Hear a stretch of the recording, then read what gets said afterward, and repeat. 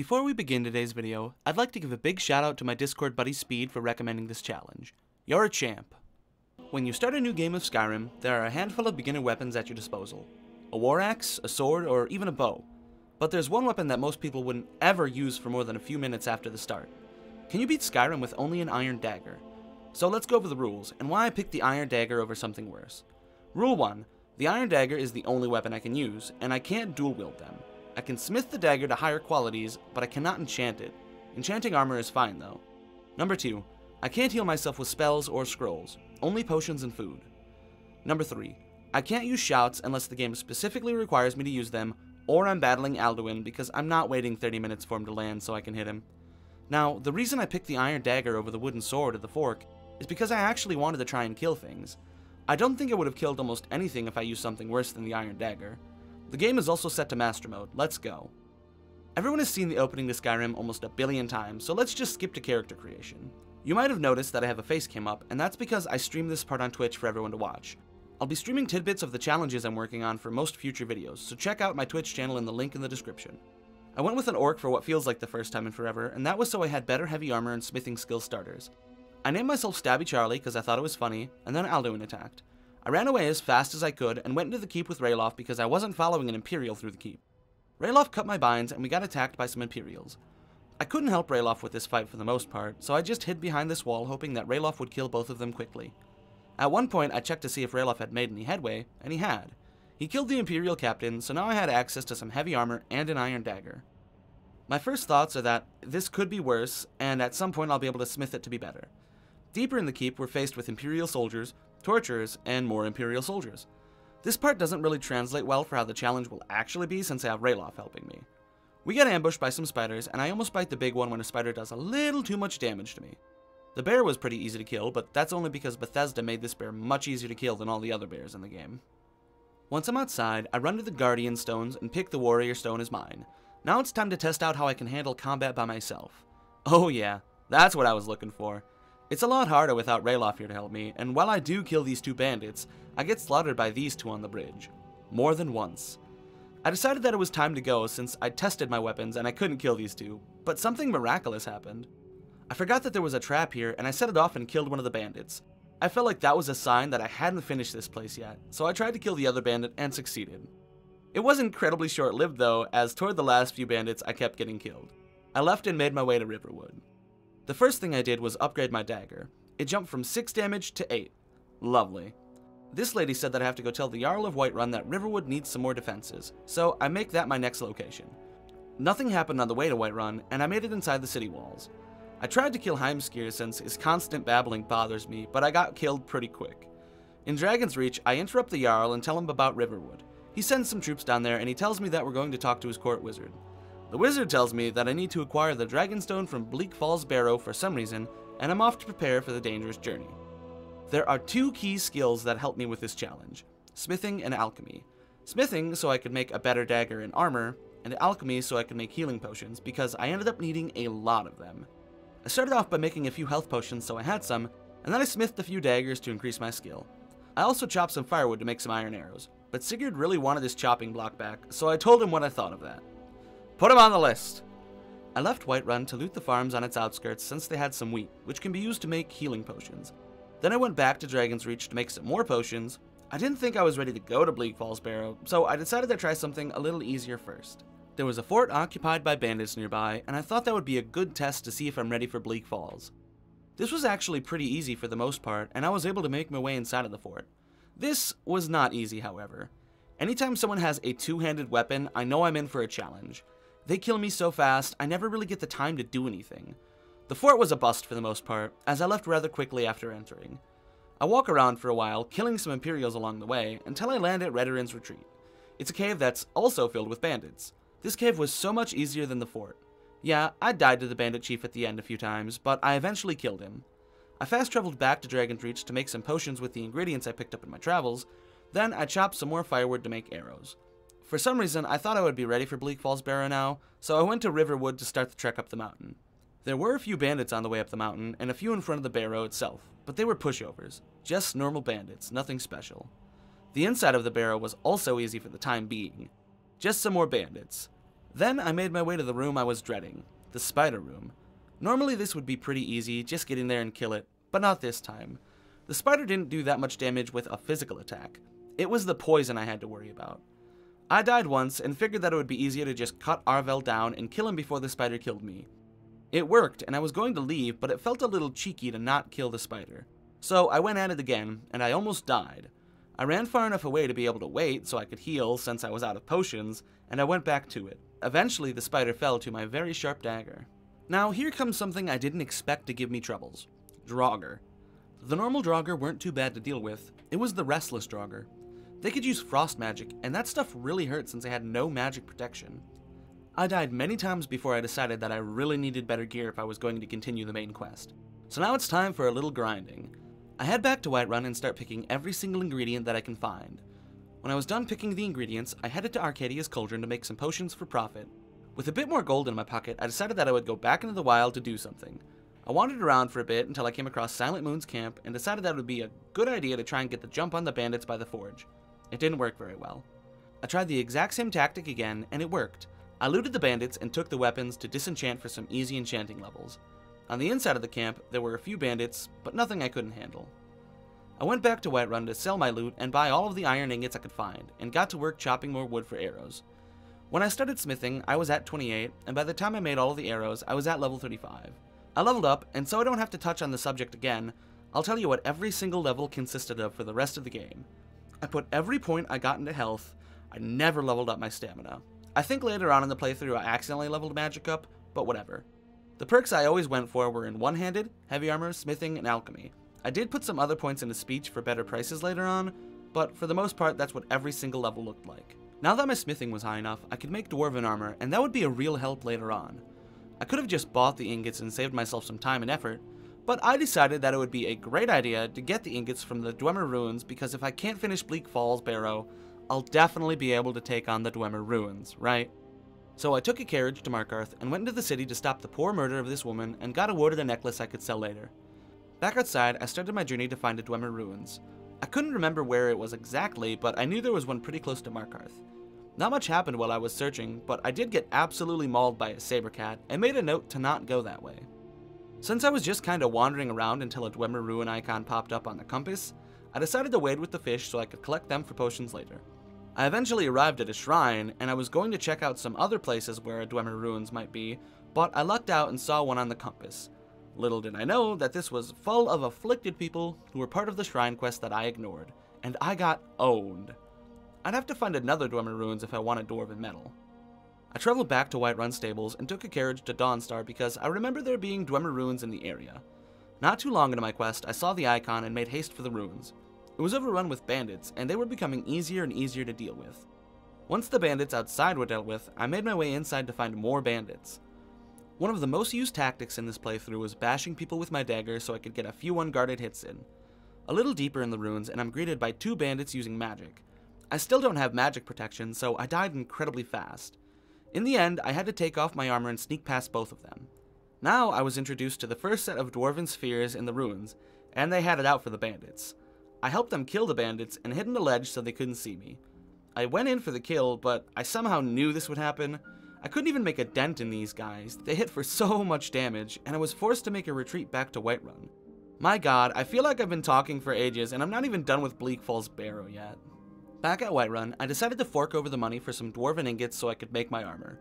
I made sure to buy enough to upgrade it too. Now I felt very ready for Bleak Falls Barrow. Hey, I'm actually doing pretty well against the Draugr now. Until I ran out of potions and I had to kill this Draugr who was wielding a battle axe. Ugh! I can't win in this playthrough. The restless Draugr did way too much damage, and without potions, I was a goner. I'm this far in the challenge, and I can't even beat Bleak Falls Barrow with decent armor and a decent dagger. Back to Whiterun, I guess. I needed to do something, and I had just the right idea.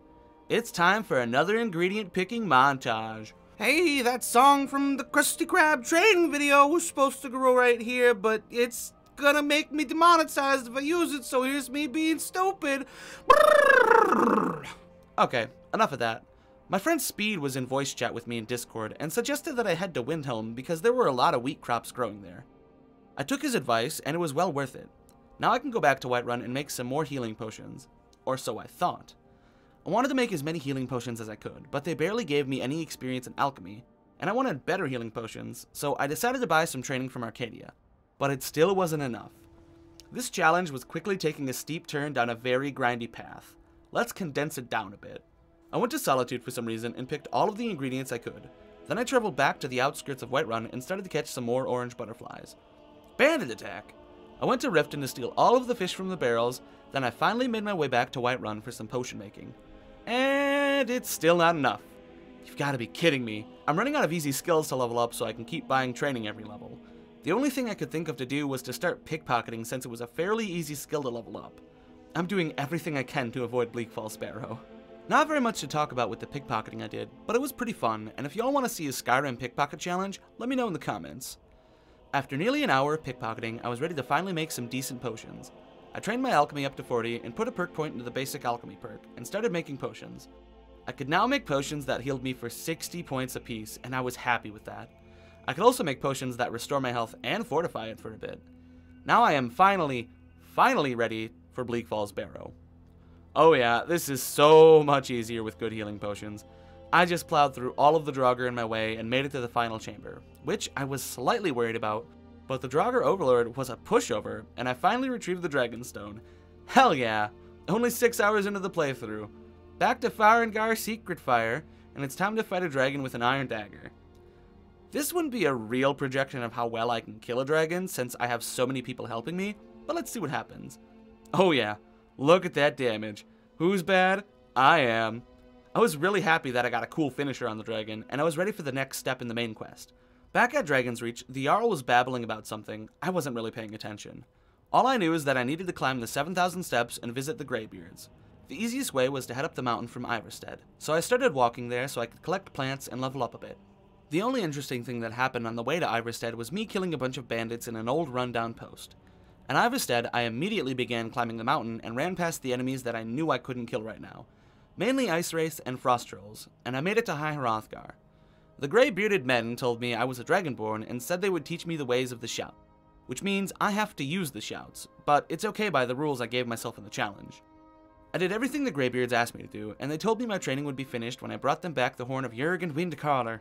But I decided that it would be a better idea to go back to that Dwemer ruin I tried to clear before. It was a very bad idea. I could kill the Dwarven Spheres now, but it takes so much time and almost all of my potions. I made it to the elevator to go further down in the ruins and decided to not continue onwards. I went back to Whiterun and leveled my alchemy a bit more and started chopping wood so I could make some Dwarven arrows for easy smithing levels. I still needed a few more smithing levels to make Orcish armor, so I went to Riften to get some smithing training, and was able to acquire the perk for Orcish smithing. I didn't have enough ingots to make all of the armor, so I decided that I needed to visit my Orcish cousins at one of their strongholds. There was a bear in front of the gates to the stronghold I found, and I had to run past it and let the orc guards do my dirty work. I went into the mine and mined the rest of the ore I needed for my armor. Back at Whiterun, I took Lydia for a stroll while I made my armor, and decided that taking her on a true adventure wouldn't be very fair, so I told her to go home. Now I was very prepared for the rest of the main quest, and it was time to find the horn of Jurgen Windcaller. The closest location to Ustengrav was Morthal, so I fast traveled there and made a break for it. The outside of Ustengrav was overrun with bandits, and I had to take them out. My dagger was very good at this point in the challenge, and did 17 damage per swing, so the bandits still weren't too much of a challenge. The inside was a little more painful though, as there were necromancers everywhere, and I still hadn't gotten any magical protection items, so after a few deaths, I just decided to book it past them all. After I got past all of the necromancers, there were Draugr to deal with, but they were just normal Draugr and restless Draugr, so it wasn't a problem. I came to this part where you have to use Whirlwind Sprint to get past, and I tried to see if I could get past without it, but I never managed to.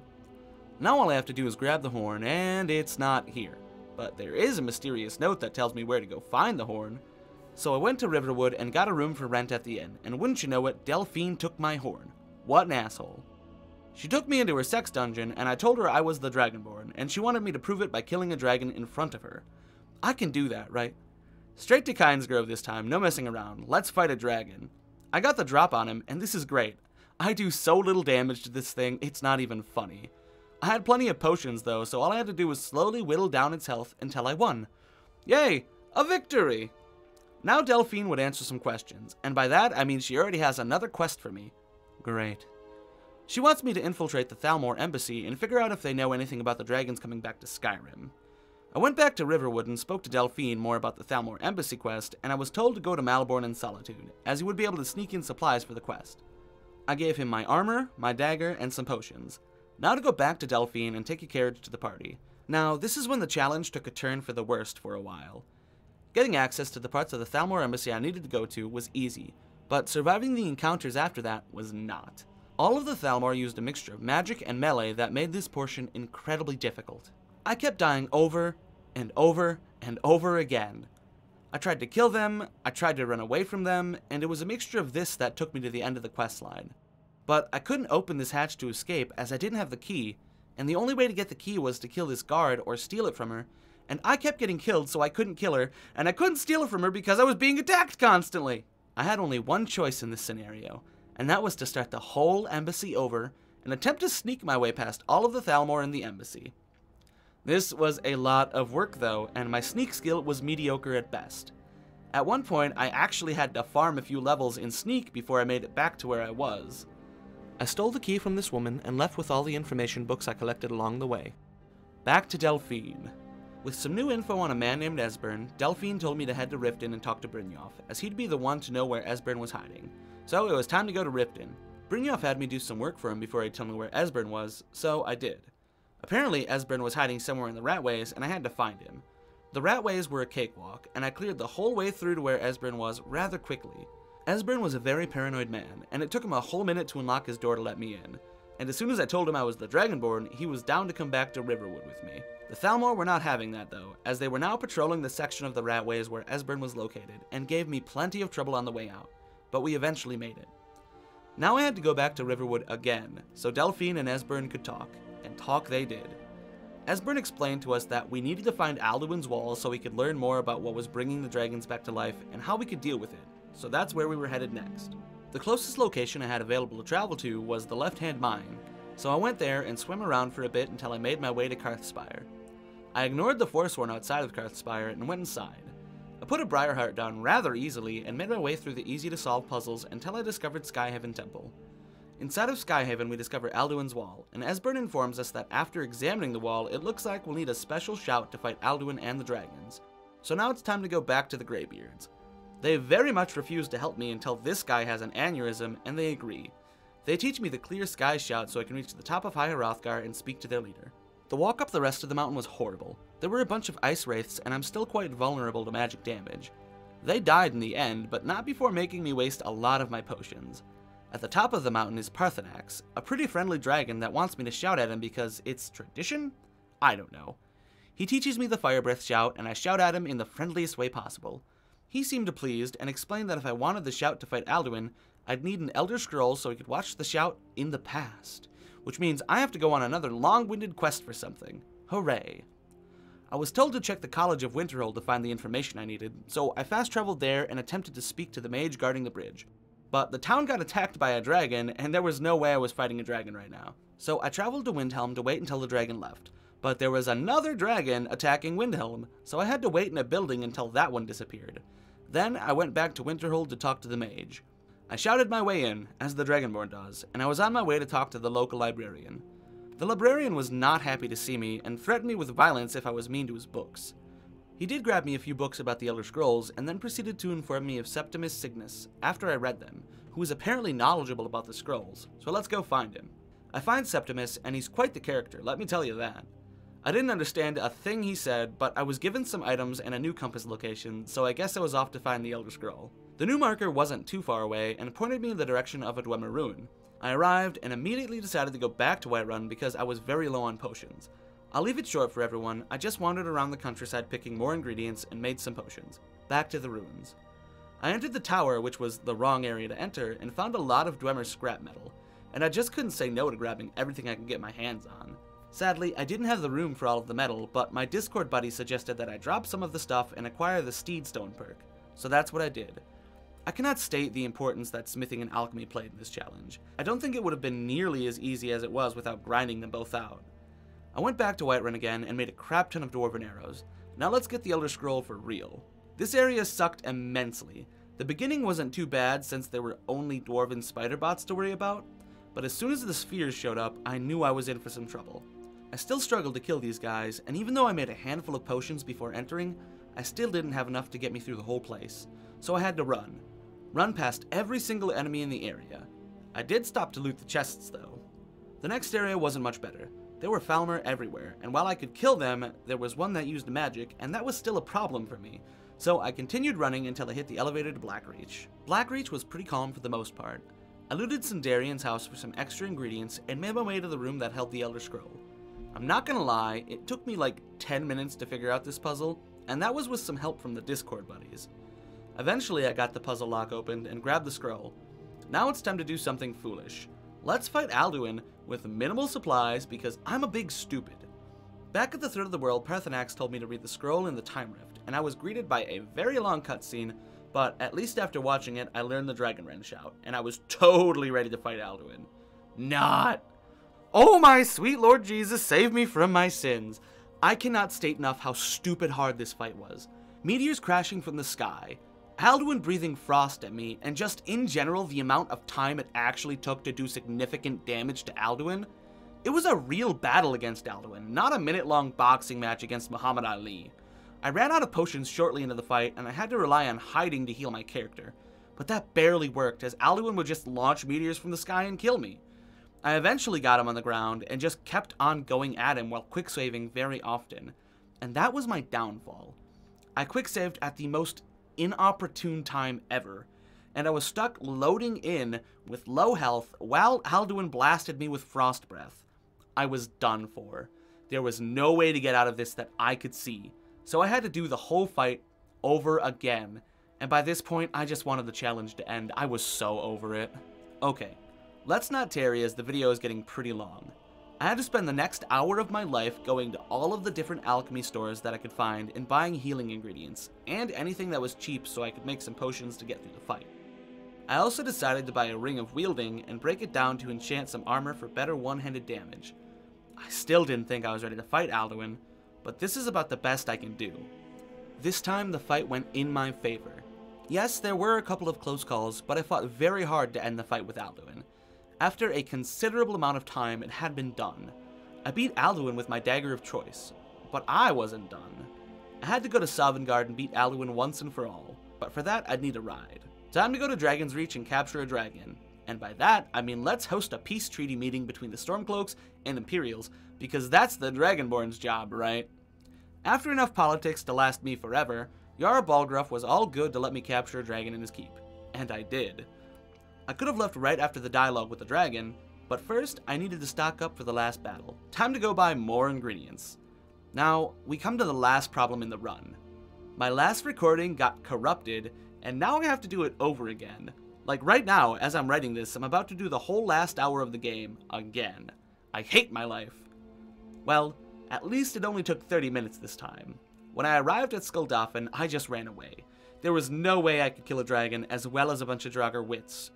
Inside of Skuldafn, there were many more Draugr to flee from, and a puzzle that originally took me a very long time to get right, but I breezed past it this time. Deeper in Skuldafn, there were more Draugr. Who would have guessed? I just ran past them and made my way back outside. I kept running until I came to the Dragon Priest, and I ran past him into Sovngarde. In Sovngarde, all I had to do was fight Sun to gain access to the Great Hall. I didn't actually fight him, I just led him over the cliff. Now that I had access, all I had to do was talk to the great warriors in the hall and get ready for the fight of a lifetime. The warriors were more than willing to help me, and after we shouted Alduin's dreaded mist away, it was time for the final fight. Okay, this fight was so much easier than the first Alduin fight. He barely attacked me at all, so all I had to do was constantly hit him with my dagger and Dragonrend. It took a few minutes, but Alduin eventually fell to my iron dagger, and I was ready to go back to Skyrim and celebrate Alduin's defeat. After a short chat with Parthenax, I climbed to the tallest peak of High Hrothgar and threw my iron dagger off the mountain, so I'd never have to use it again. And I beat Skyrim with only an iron dagger. Never attempt this, at least not on Master difficulty. It's hard, and it's not fun. The amount of time that you have to put into making yourself a tank that can do enough damage to be productive is not worth it. But if you do try it, let me know how it went for you in the comments. Also, if you enjoyed today's video, think about subscribing to the channel and liking the video, as that stuff helps out a bunch. Check out my Discord server and my Twitch for sneak peeks at the next challenge I'm working on. The links are in the description. And until next time, stay safe out there, and peace out.